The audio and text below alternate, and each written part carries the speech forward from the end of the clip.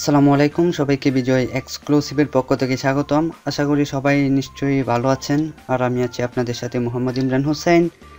আজকে দেখাবো কিভাবে মাল্টিপল লোগোর মকআপ করতে হয়। আমরা ফাইবারে ঢুকলে লোগো ডিজাইন লিখে চার্জ দিলে যে গিগগুলা সবার ফার্স্টে শো করে, ম্যাক্সিমাম গিগগুলোর মধ্যে আমরা দেখি যে মাল্টিপল লোগোর মকআপ দিয়ে গিগ তৈরি করা, আর এই গিগগুলা প্রচুর সেল হয়েছে এই গিগগুলা। সো আজকে কিভাবে মাল্টিপল লোগো মকআপ করতে হয় সেগুলো দেখাবো। এজন্য আমি অ্যাডোবি ফটোশপটি ওপেন করব। ফটোশপ ওপেন করার পর এখানে একটি মকআপ আমি ওপেন করে রেখেছি, এটা হচ্ছে একটি মকআপ। সো কিভাবে লোগো মকআপ করতে হয় এবং বিজনেস কার্ড মকআপ করতে হয় এগুলো আমি পূর্ববর্তী একটি টিউটোরিয়ালসের কমপ্লিট দেখেছি, কিন্তু কিভাবে মাল্টিপল লোগো মকআপ করতে হয় সেটা দেখাইনি। সো আজকে দেখাবো কিভাবে মাল্টিপল লোগো মকআপ করতে হয়। সো এখানে লোগোর মকআপটি ওপেন করে রেখেছি, যে মকআপে আমি একাধিক লোগো একসাথে মকআপ করব সেটার জন্য। আর এখানে এনে রেখেছি আমার যে লোগোগুলো মকআপ করব। লোগোগুলো মূলত হচ্ছে এগুলা ট্রান্সপারেন্ট ব্যাকগ্রাউন্ড, অর্থাৎ পিএনজি ইমেজ ট্রান্সপারেন্ট ইমেজ, এই ইমেজগুলো আমি মকআপ করব। কেননা আপনারা হয়তো জানেন মাস্ট বি যে জেপিজি যদি ব্যাকগ্রাউন্ডওয়ালা কোনো ডিজাইন মকআপ হয় না। সো পিএনজি ডিজাইনগুলো মকআপ করতে হয়। এখানে 4টা লোগো একসাথে আমি মকআপ করব, 4টা লোগো এনে রেখেছি। সো কিভাবে মকআপ করব সেটা আমি দেখাচ্ছি। এখানে ফটোশপটি ওপেন করে এখানে যে একটি আছে ইনসার্ট ইউর লোগো, এখানে ক্লিক করলে স্মার্ট অবজেক্টটি দেখতে পাবো। স্মার্ট অবজেক্টটিতে ডাবল ক্লিক করব। ডাবল ক্লিক করার পর এখানে এটা চলে আসবে, নতুন একটা ট্যাব তৈরি হবে। এখান থেকে এটা আমি চোখটা বন্ধ করে দিলাম। চোখটা বন্ধ করে দেওয়ার পর আমি এখান থেকে এই 4টা লোগোকে একসাথে টেনে ধরে আমি ফটোশপে ওপেন করে দেব। রাইট মার্ক দিব, 1টা 2টা 3 4, 4টা এখানে এনে ফেলেছি। এবার একটা একটা ধরে আমি এটাকে 4টাকে 4 কোণায় বসাবো।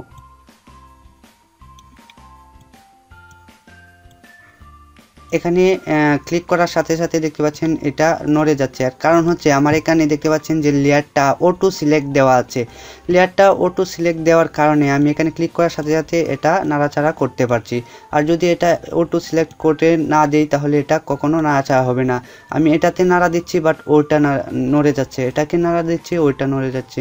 সো এটা করার জন্য আপনাকে অবশ্যই যদি অটো সিলেক্ট দেওয়া না থাকে তাহলে লেয়ার সিলেক্ট করে করে দেন আমি এই বাংলাদেশের এই লোগোটা আমি সিলেক্ট করলাম, দেন এটাকে আমি এদিক সেদিক মুভ করাতে পারবো। এছাড়া এটাকে আমি ডাইরেক্ট মুভ করাতে পারবো না, এজন্য অবশ্যই অটো সিলেক্টটা দিয়ে রাখবেন, এটা দিয়ে রাখাটাই বেটার। সো এখানে 4টা লোগো এনে রেখেছি।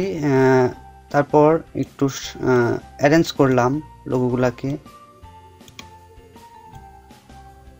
এভাবে আপনারা মকআপ করবেন। মকআপ করলে এই মকআপগুলো অনেক সুন্দর লাগে এবং ক্লায়েন্টকে প্রেজেন্টেশন করার জন্য ক্লায়েন্ট অনেক হ্যাপিনেস হয়। তারপর হয়ে গেছে, শুধু কন্ট্রোল এস দিব, সেভ করে ফেলবো এটাকে। কন্ট্রোল এস দেখতে পাচ্ছেন এই যে লোডিং হচ্ছে, অলরেডি সেভ হয়ে গেছে। তারপর আমি এই মকআপটি ওপেন করব, আমার যে মকআপে আমি সেভ করলাম। সো দেখতে পাচ্ছেন এখানে 4টা লোগো একসাথে মকআপ হয়ে গেছে। এই লোগোটা একটু বাইরে গেছে যার ফলে আমি এটাকে একটু নিচে নামিয়ে দিলাম, এটাকে একটু নিচে। এভাবে সুন্দর করে অ্যারেঞ্জ করে করে আপনারা মকআপগুলা করবেন। তারপর আবার কন্ট্রোল এস। সো এবার আশা করি পারফেক্ট। ইয়েস, ওই যে পাখিটা ওইদিকে চলে গেছে, পাখিটাকে আরেকটু নিচে নিয়ে আসলাম, এটাকে একটু নিচে, দেন কন্ট্রোল এস আবার।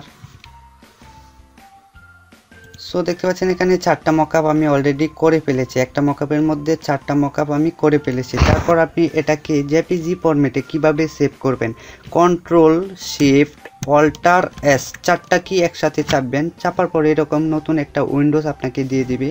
দেন আপনি এটাকে এখান থেকে সাইজ, ওয়াইড, হাইট, ইমেজ সাইজটা বাড়াতে পারেন, রেজুলেশনটা বাড়াতে পারেন। এখান থেকে এই যে লো, medium, high, very high, maximum আপনি ইচ্ছামতো এখান থেকে এই যে zip, JPG, PNG 2, so JPG দিয়ে আপনি সুন্দরভাবে এটাকে সেভ করে ফেলবেন আপনার ডেস্কটপে অথবা কম্পিউটারে।